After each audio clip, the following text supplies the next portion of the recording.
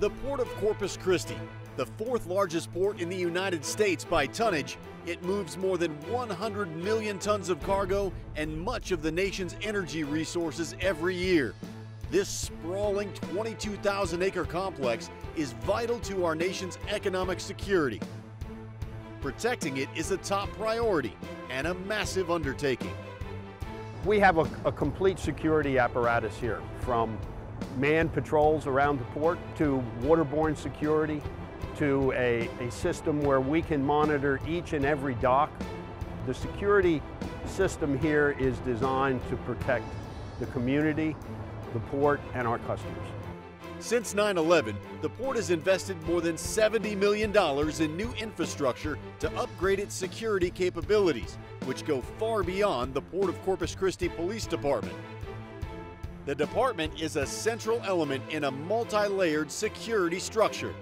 We have about 25 police officers now. We are backed up by some 400 police officers at Corpus Christi Police Department. Our jurisdiction is in San Patricio County and Nueces County. So we're backed up by all of the local law enforcement agencies in those communities in our region. We're backed up by the Coast Guard. We're backed up by DPS on water and on land. DPS being Department of Public Safety or the state police. And all of the bureaus that encompass the state police, to include the Texas Rangers. All of them supported by an incredibly advanced surveillance system with several hundred cameras tied into a central command center, which oversees what's called an intelligent video analytics network. We select a certain area that we know is very critical to us.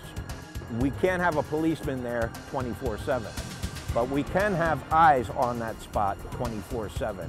Somebody, whether it's a person, a vehicle, a bicycle, a bird, whatever it is, we want to know when that one type of body goes into that alert region.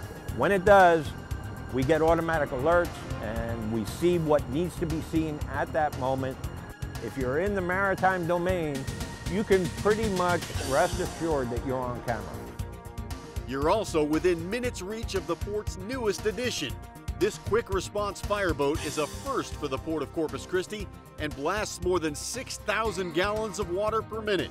It also compounds the foam capability of the port's existing fire barge, giving the port multiple options for battling oil and gas fires.